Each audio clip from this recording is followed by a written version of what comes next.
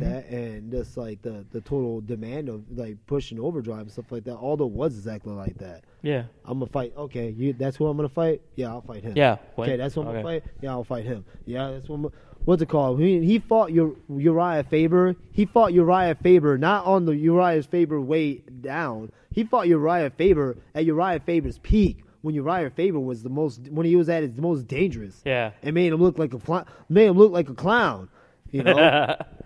When he fought Mike Brown, same thing. He fought Mike Brown right after he just got done destroying Uriah Faber, and he made Mike Brown look like a fucking fool. You know who's another fighter? Cerrone. Yeah. That type. Cerrone, for, a lot of people, I know people don't like him and stuff, but I like him for this reason mainly. The dude will take a fight on shortest fucking notice possible. No matter what. And that goes back to, I think he does it. I think he does it for money. Don't get me wrong, because that's what you're in it for.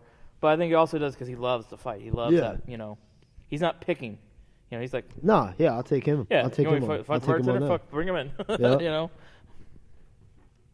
I think with Aldo, I think he was like that before. But I mean, he's gotten older. He's gotten more wear and tear in his body. Yeah, he's got what's it called? He did a lot of title defenses almost back to back. Yeah. Times, man. Oh fuck yeah. And it wasn't like what's it called? It wasn't like he was just fighting like little cream. He was fighting hard ass fucking dudes. Yeah. He was fighting guys at the top of this division. He wiped out this division. Yeah, way before Conor did. Yeah. And they're talking about like Conor wiped out the division. Really? No, he didn't. He got the cleanup. Yeah.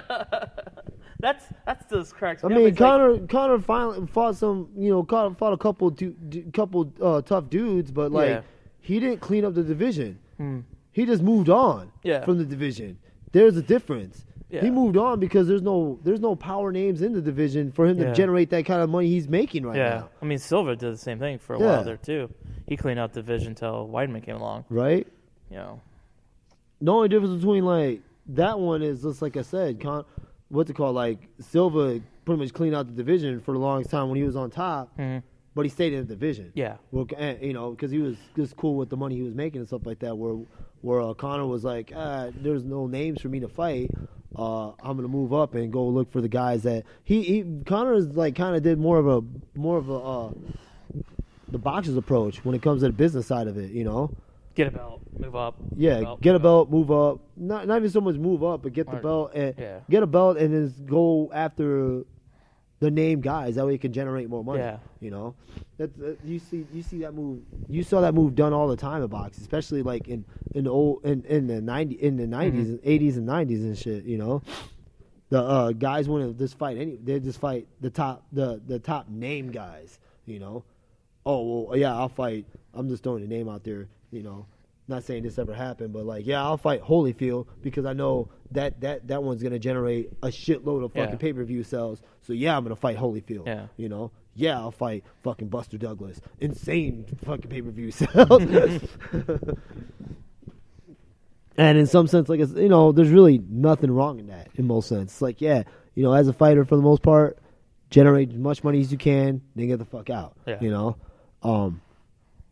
For most, there's nothing really wrong in that. I mean, like, if you would have asked a younger me, I'd have been like, nah, that's this bitch. If I wanted to be a businessman, I would have stayed in school, blah, blah, blah, blah. Nowadays, I look at it from an older cat's view, too. You know what, man? Yeah, get their money, get the fuck out. This bitch is hard. and, just make some money and get the hell out. I get that part now, but as a purist, I still favor, as a purist and it's like looking, and in some sense, it is a fanboy, Don't disrespect the motherfucker that I actually favor, and I actually have a lot of admiration for. When you don't know shit, and that's mainly it. I'm getting like that's what I get tired of the most. It's like I'm getting tired of like motherfuckers running their mouth, and it's like you don't know shit. You really don't know nothing. You don't even know history behind the person you're talking shit about. And that's what's it. Like most of these fuckers have no knowledge of who Aldo really is. He's been and fighting what he's forever, done. right? Is that yeah? He held that 40. Kids. He held that. What's it called? On top of that, there's even. Yeah, and he's been fighting for a long time. But no, I'm just talking about even recent. That 45 belt was held by Aldo for a long ass fucking time. I remember. He was the UFC's first 145 champion because he held when they bought out WEC. He had that belt in WEC, and he had a long title reign in WEC too. And like I said, he was taking out, and he never ran from nobody. He always took on top. He always took on top contenders, and he took on anybody and shit like that. You know, and he would make them look. What's it called? He would even like later on when he took on Menendez and shit like that. Before Menendez started, Menendez on a little bit of a downslope as a recent now though. But you know, Menendez when he fought Aldo was going strong, and even though some say that was a hard fight, that was a close fight. Not what's it called? You saw some weaknesses in Aldo and stuff like that in the sense of like he didn't like run through Menendez, but he made Menendez look human at a time of which Menendez did not look human. Yeah, he fought everyone else. Yeah, you know, and same thing. He fought I forgot the dude's name. I forgot his name now. Man, you know, I'm not even gonna talk about that fight, but that's what Aldo's always done. You know, when he fought Frankie Anger, it was kind of the same thing. You know, he just runs through people. You know, yeah. And he held on the 45 belt for a very long time, and he had almost back to back title defenses. Yeah, you know, there was a while where like he was practically on almost every fucking UFC. Defending the fucking 45 belt. And that's the key word, defending the belt. Yeah. You know, that is one knock that I will say about Conor and shit like that. You can't say you're the most dominant such and such when you haven't defended any fucking belt, you know? Really, you know? Yeah. You can't say you're the top creme de la creme or alpha of this or pound for pound when you haven't even defended any of the fucking titles you've won. You know? When you defend your first title, then, you know, I'll accept more of that shit, you know? And, yeah, am I putting more stipulations? Of course I am, because this is common sense, you know? Defend your belt. Yeah.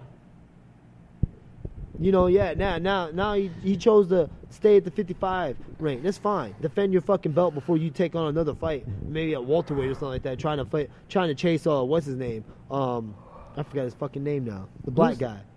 Oh, fuck. Well, Woodley? Woodley, yeah. Yeah. You know what? Like, before you take on Tyson Woodley, why don't you defend your 55 title first? Woodley would get more money. You know what else? It'd be nice for you to fund the fucking belt for a change, you shithead.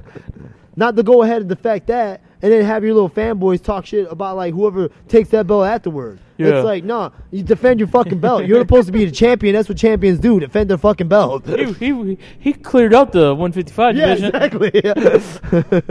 He cleared it out. He didn't fight anybody. He fought fucking Alvarez. That's it. He ain't fucking fighting the other two guys that have legit title shots. Yeah. Oh man, this is my whole. That's my whole thing on Conor. That's why again, it's hard for me to even like remotely like, you know what? No, I'll give him, because anytime like I'm about ready to get, you be like, you know what? I'm gonna give him a little respect. Maybe he ain't so bad. Nah, he's a dick. I tried. Yeah, he's a cunt. I'm not even gonna bother. Fuck it. Because of that right there. Defend your fucking belt, man. Yeah.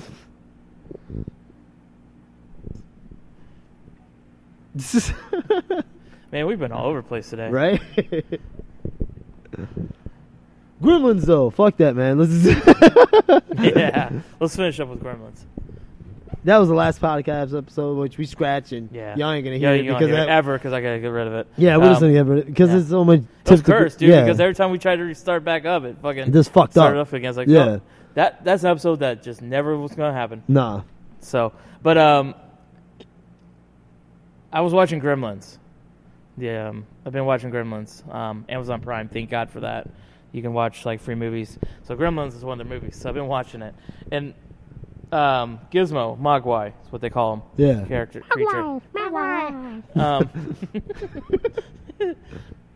And I was like, man, if my dad came home with that thing, what the fuck would happen with my house with that damn thing?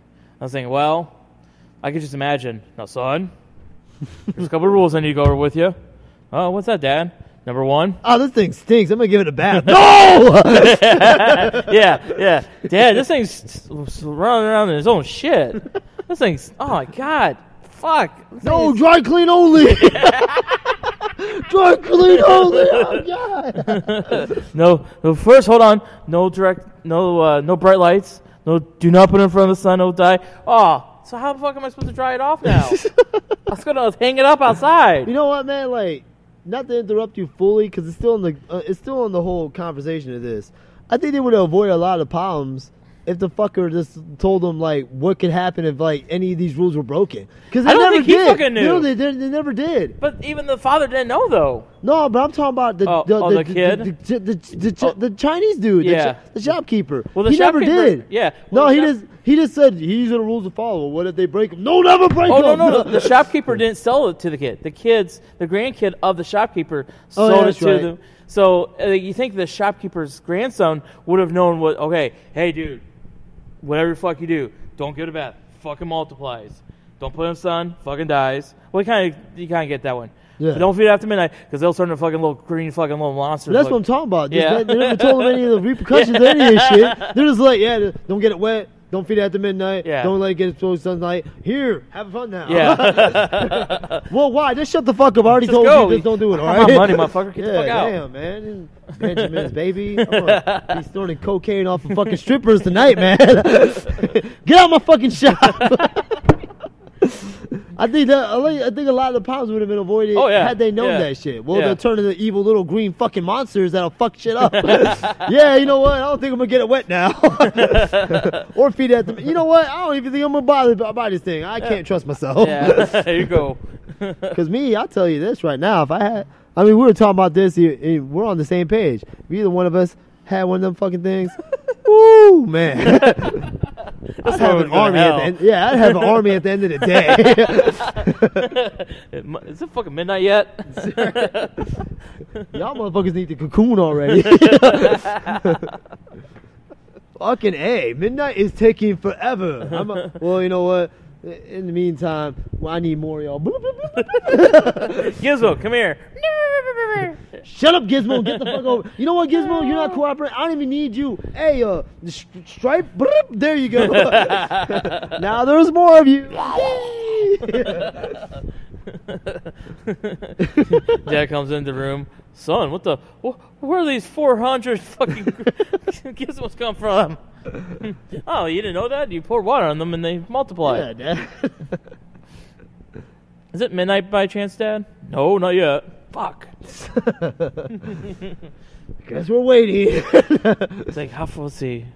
We live in Illinois. If I drive to the East Coast, drive to the East Coast, you'll get. If I go to Indiana or Ohio, that's Eastern time.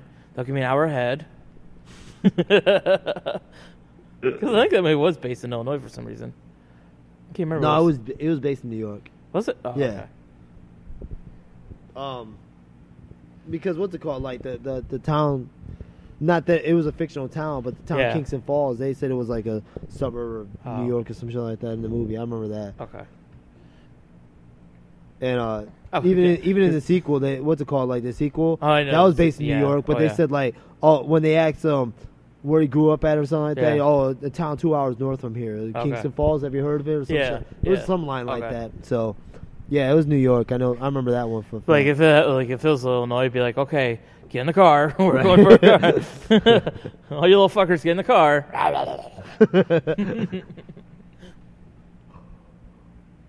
Nah, but no, yeah, Army. We're gonna make a stop at the chicken place. Get some chicken. Gotta feed all you fuckers. Gotta make it cheap. I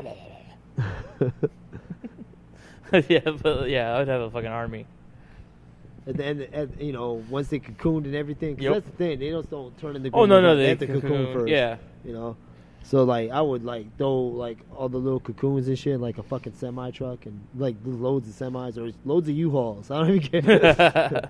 Once they would cocoon and shit like that, I'd release them. Be like, you know what? Go play. Take these knives with you. Go have fun. right before that though, I would become such a